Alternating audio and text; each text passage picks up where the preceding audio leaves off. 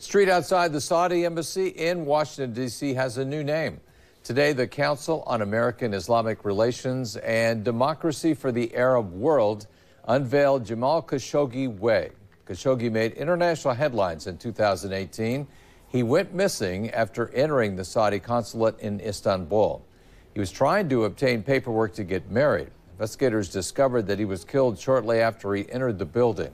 U.S. intelligence report blamed Saudi Arabia's Crown Prince Mohammed bin Salman for his death and said it was premeditated.